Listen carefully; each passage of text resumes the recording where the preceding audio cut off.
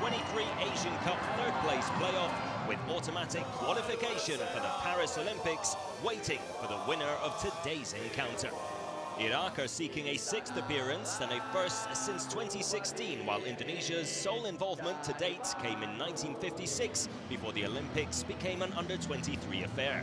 Radi Shenajil makes 4 changes to the side that lost to Japan in the semis, with Azad, Fadil, Niad Mohammed and Muntander Mohammed all coming into the starting 11. Shin Tae-yong is without one of his main men in defence, with Rizky Rido unavailable for selection. However,